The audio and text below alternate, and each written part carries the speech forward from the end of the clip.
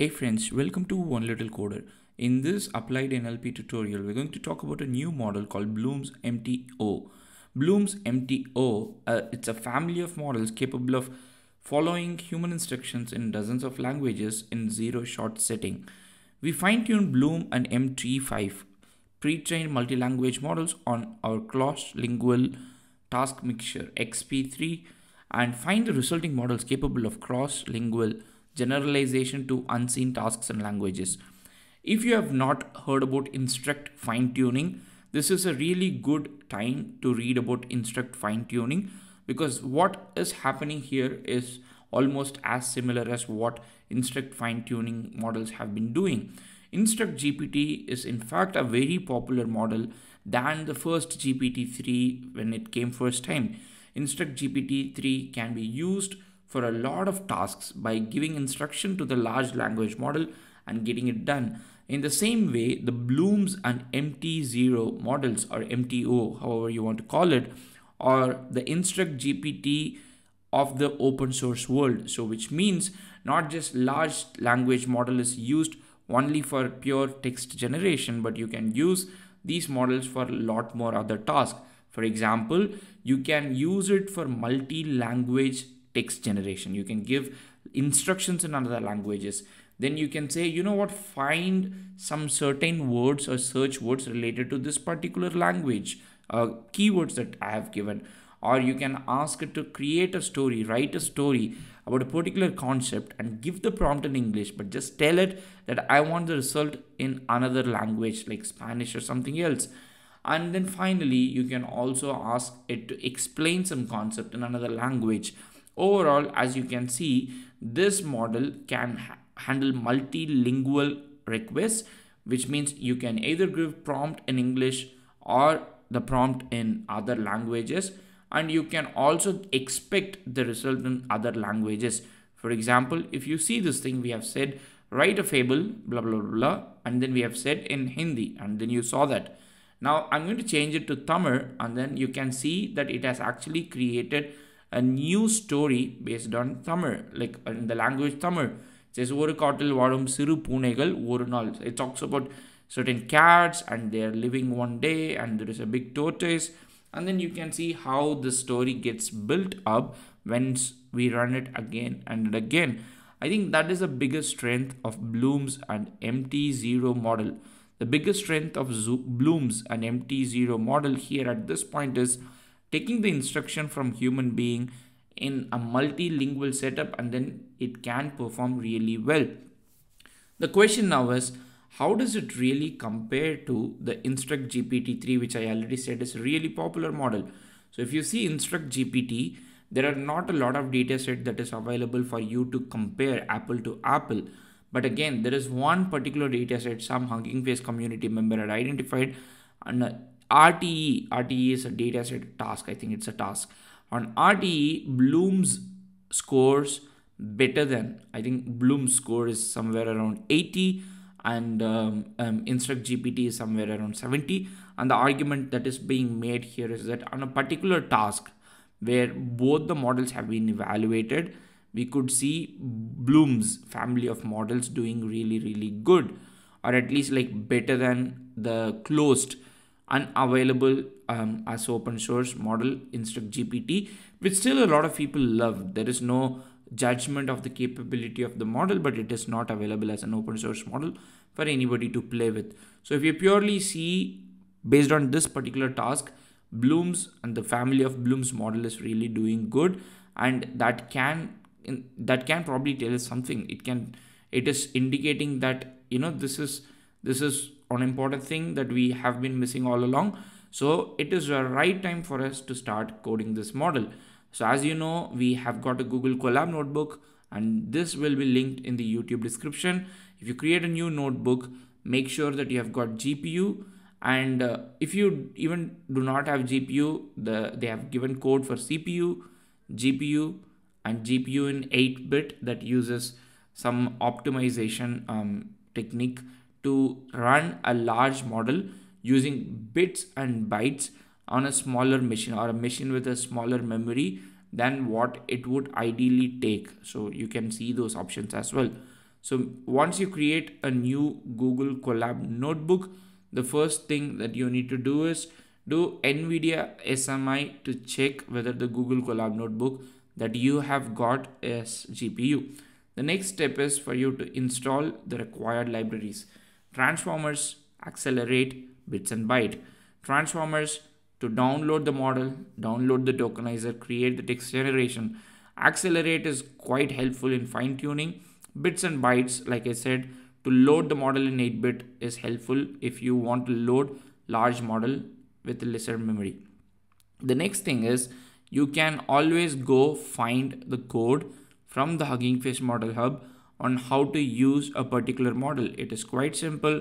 A lot of people who upload the model have that good intention of letting you know how to use it.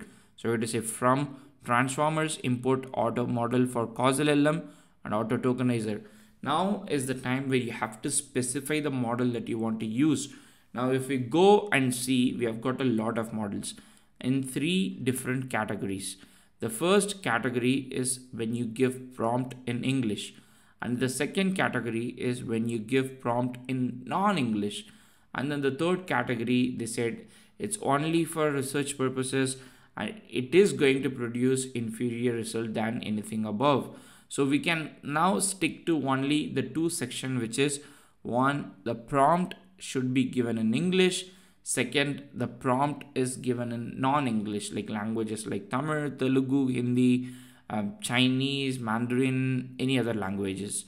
So now if you see the models that are available to give prompt in English, you can see models from 300 million parameters until up to 176 billion parameter.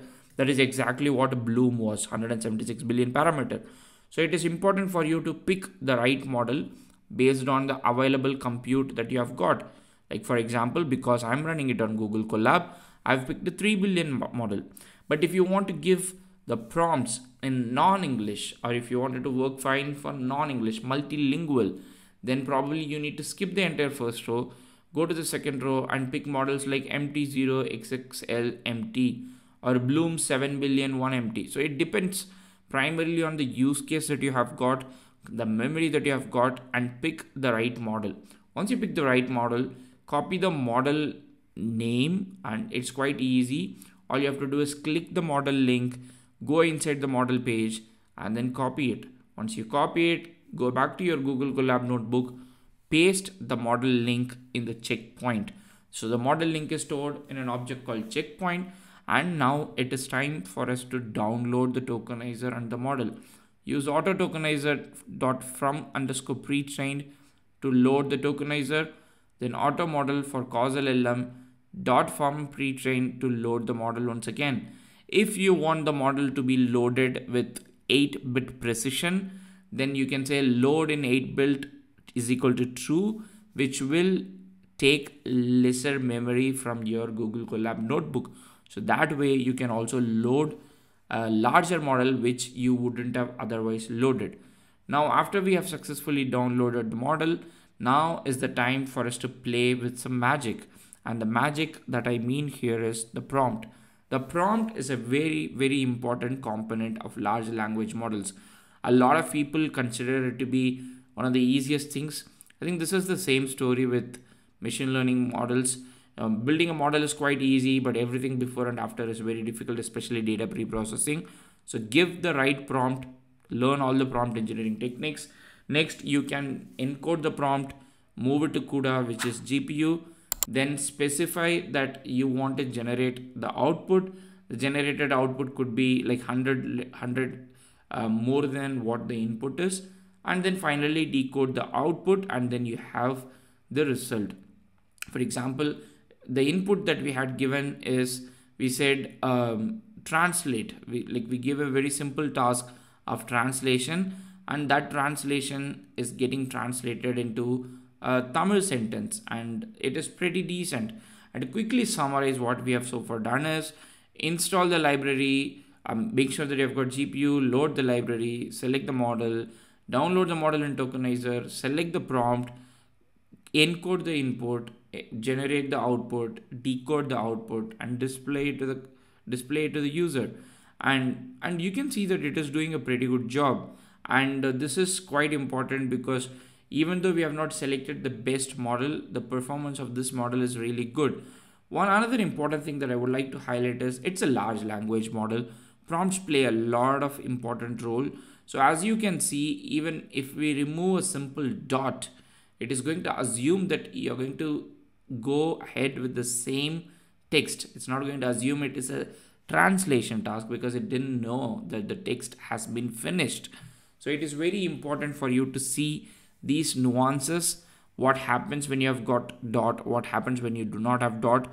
So for example, in this case, for translate to English to Tamil, I love my mommy. That means என்னுடைய அம்மாவை நான் நேசிக்கிறேன். So it does a decent job of translating it. And then you can try with something else. Like for example, we can say translate English to Tamil. I love making video tutorials. நான் வீடியோக்களை உருவாக்குவதில் மிகவும் விரும்புகிறேன். There is a little bit of mistake in there. Not as quite good as the native speaker, which in case I am the Tamil speaker, but you can understand that the model is doing a pretty good job.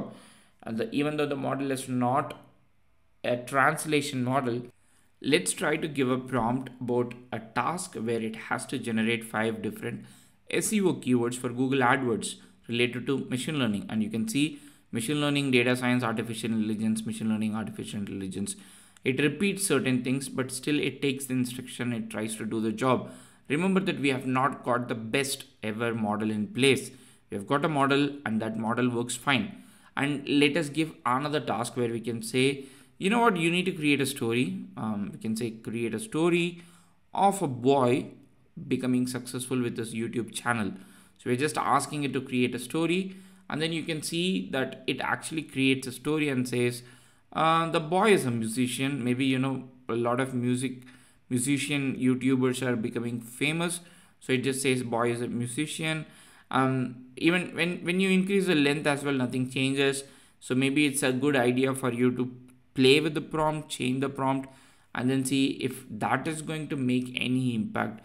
So prompt engineering is pretty much at this point a lot of trial and error, but what you learn from the trial and error is going to make your output much better. As you can see, we tweaked the prompt a little bit. Now he is a young boy, and you have got the story in place that we can use to build more. Like you can feed this output generated inside the prompt again, and that can also help us in creating a better coherent test in the future. Let's see how a summarization task might look like. Summarization is an important NLP task, and let's see if we can use this model for summarization. Going to the internet, copying and pasting an article content, and then we can just specify the task as create a short summary of the following, and then give the image, give the text, the longer text, and then try to create the output. Just for simplicity, for understanding, let's specifically say where our summarization starts. And it's also a very nice nuanced way of telling the machine that is what I'm expecting of you.